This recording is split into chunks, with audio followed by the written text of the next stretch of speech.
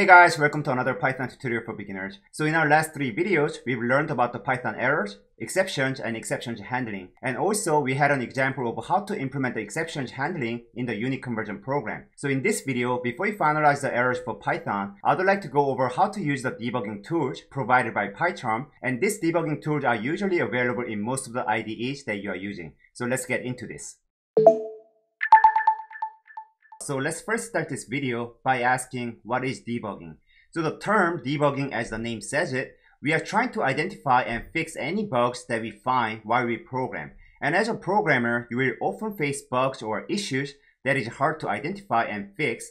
And in this case, programmers would need a way to analyze each line of code and see which line or which variable is causing that issue. And so in order to debug, we can use any built-in debugging tools if we are using IDEs like this, PyCharm. And this debugging tool usually allows the programmers to set up a breakpoint to pause the program during its execution so that we can easily identify what is happening behind the scene when the program is being executed. So this may sound a bit confusing for now, but let me try to show you some examples so that we can understand better. So the first thing that I'm going to show you is an order of execution. So we've learned that Python's interpreter interprets the code from top to bottom. So let's see whether this is really the case by creating multiple breakpoints and run the program in a debug mode using the unit conversion program from the last video, which I have here. So then now I'm going to set some breakpoints in this program so that we can actually run this program in a debug mode. So let me scroll to the bottom. And then the first breakpoint that I'm going to set is at the line 61, where we actually call this program, the convert unit function. So in order for you to set the breakpoint, you can actually click the space next to the line number here. Then you will see a red dot. And let me also put some multiple breakpoints within the convert unit function. So I can put it at the user input, and then the if statement, as well as the number from unit and to unit. And let me not forget this new if statement here, else, the converted value, and then the result. And let's also put some breakpoints in the get user input function so that we can actually see what user is entering from the console. So number from unit and to unit. And just for your information, when you want to debug a program like this, you shouldn't set this many breakpoints all over the places. I'm just doing this to show you the order of execution for this program. So then now let's try to run this program in a debug mode. And for that, we can click this green bug icon that we have here next to the green play icon. So whenever I click this, then now we are at the debug mode. And this debug mode will automatically stop its execution every time there is a breakpoint. So I have my first breakpoint here at line 61. So the first breakpoint starts from the function call, because this function call is actually the initial trigger to run this unit conversion program. And we can move to the next logical breakpoint by clicking this green resume button here. So when I click this, we'll go to our first breakpoint within this convert unit function at the user input variable. So then let me click the resume button once again. Then this time we're gonna be at the get user input function, and then we will actually stop right before we execute the menu. And because we haven't run this menu just yet, if we look at the console now, you will actually see the print message coming from the line number 5 here, but you will not see the message coming from this input function, choose an option from the menu, because we haven't executed this menu line just yet. And when I click the resume button again to execute the menu input function, now the debugger will actually pause. So if you look at the debugger tab, the debugger has paused because it is waiting for the user input, meaning it is waiting for me to actually give an option here. So if I select the option 1 here and type enter, then the debugger will continue with the next breakpoint, which is number. And then it's going to do the same thing for the from unit and to unit. So then let me actually enter all the values here for the number, from unit, and to unit. So I'm going to click the resume button once again. Then I just executed the number here. So I'm going to put the number 12. And then same thing. From unit is a kilometer. And then I'm going to click the play button once again. And to unit is a meter. Then once we put all the required user input from the get user input function, we are done with this function call, the user input variable. So then now we are back to the convert unit function to proceed to the next line of code, which is at the if statement. And this if statement will check whether the user input is none. And if it is not none, so we are skipping this if statement. So if I click the resume button once again, then it will go to the next if statement. Then now this time it's checking whether the user input menu key is equal to 2. and the menu we actually put 1 here, so it's gonna skip this as well. So let me click the region button once again. Then now it's extracting the number from unit and to unit from the user input dictionary that we got from the get user input function. So let me just keep clicking the region button, and then you can actually see the values coming out to the right in a gray text. And then this time we are actually checking whether the from unit and to unit is within the standard unit mapper that we have defined here. And we put the kilometer here and meter here, so both of them are in there. So it's gonna skip this if statement, and then it's gonna come to the else block, and then we're gonna perform the unit conversion here. And once we got the value, we're gonna format the result. And then we are back to the top again because we have a while loop here. And if you look at the console, you can actually see the result being printed out in a pretty format because this print statement was run. So even though we didn't have a breakpoint here, this was automatically executed because the last breakpoint that we had for this function was at the result, not at the print statement. Okay, so we've just walked through the order of execution for this program. Now let's take a look into PyCharm's debugger.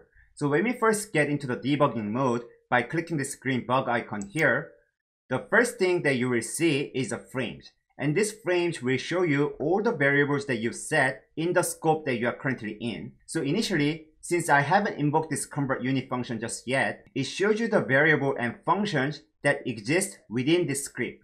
So the standard unit mapper is showing up here because we've defined them at the global level right here within this script. And also, if we go into the special variables, then you can see the get user input as well as the convert unit function that we have defined within this script. And if I move to the next breakpoint, then you will see a new frame that says convert unit, and this frame will be responsible for holding variables for this function. So if I region once again, then now this time you will see a new frame for the get user input, and this new frame will actually hold all the variables that we create within this function. So if I click the region once again to actually execute the line of menu, then you will see a menu prompted in the console, and I can type 1 here. And if I go back to the debugger, then now in the get user input frame, you will see a menu variable with a value that I just entered. And we can do the same thing for the number from unit and to unit. So let me just resume this and then put the number here, 12, and resume kilometer, then resume once again and to the meter. And if I go back to the debugger, now in the get user input frame, you will see 4 variables being set from unit, menu, number, and to unit with a value that I just entered. And in here, not only we can see all the variables that we just created with the data that we just entered, but we can also edit the data. So for example, the from unit, I want to change to a centimeter, then I can just set the set value here by right clicking this variable and then type string and then put centimeter here and type enter. Then now this from unit is changed to a centimeter, and we can check that by clicking the resume button once again. Then we are at the return. So let me click it once again. Then now we are back at the convert unit function because the user input, the get user input function actually returned the data, and we created a user input variable within the convert unit frame. So if I open this, then you can actually see that the from unit is changed to a centimeter from the kilometer that I just entered from the console here. Okay, then now let's look into the step over functionality. So to look at the step over functionality, I've removed all the breakpoints that we've had in this program by clicking the red dot once again. And now I'm going to only set 1 breakpoint at the beginning of the convert unit function so that we can actually see the step over functionality. So in here, I'm going to set it at the try, and then let me get into the debug mode.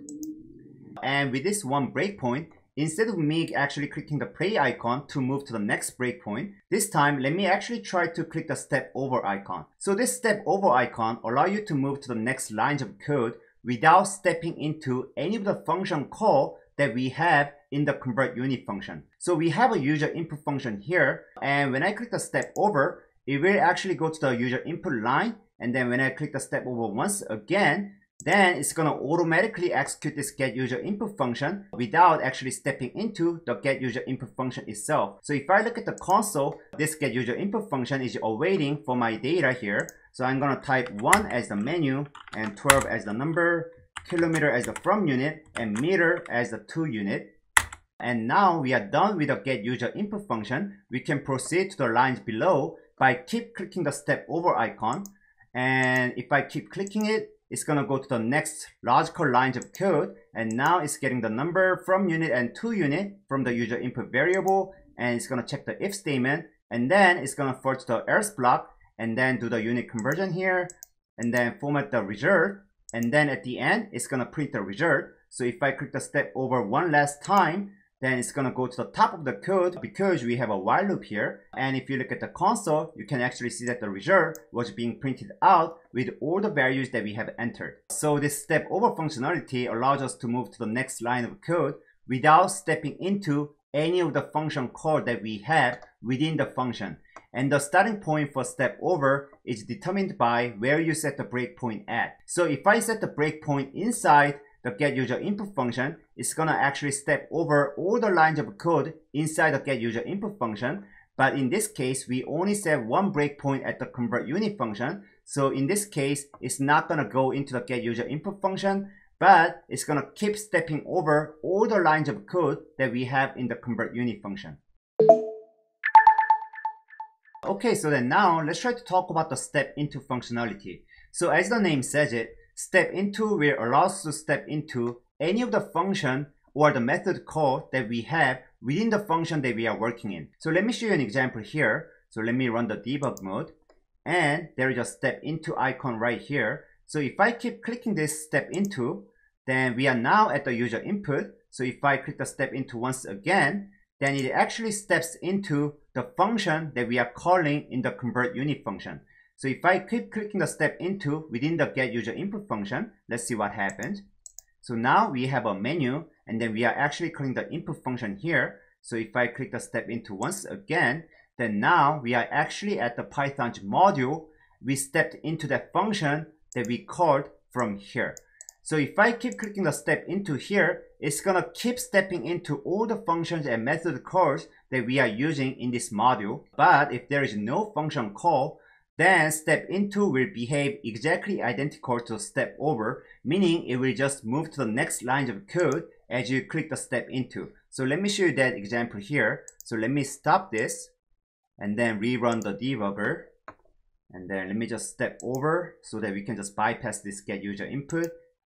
And then so I need to put all the data here.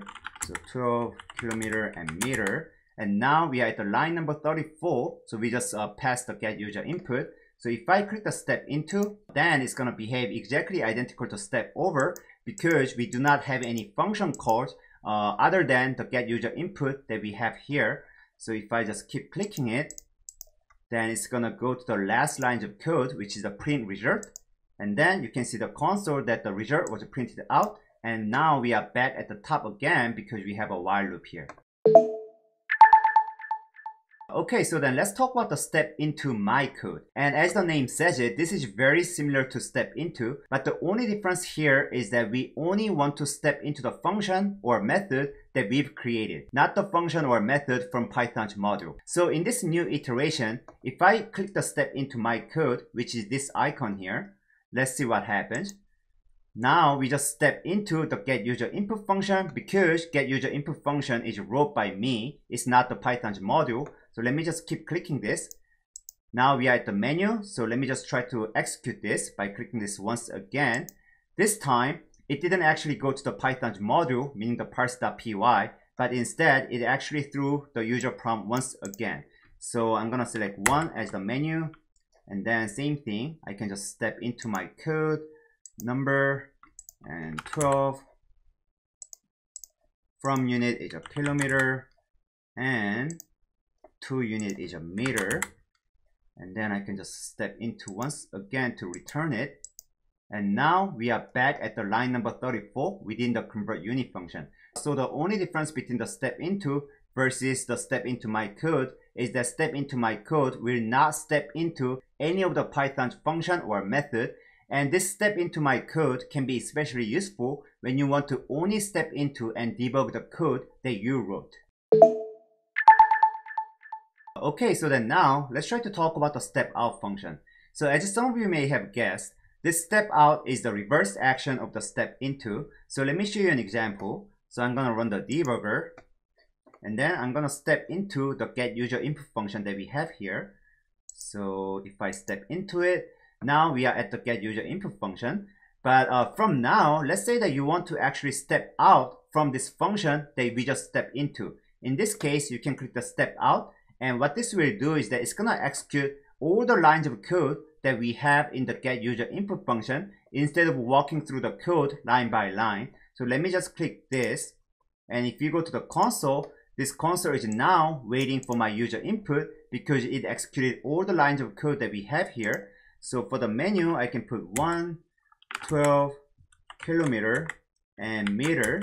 And now we are back at the convert unit function, and the get user input function was already executed.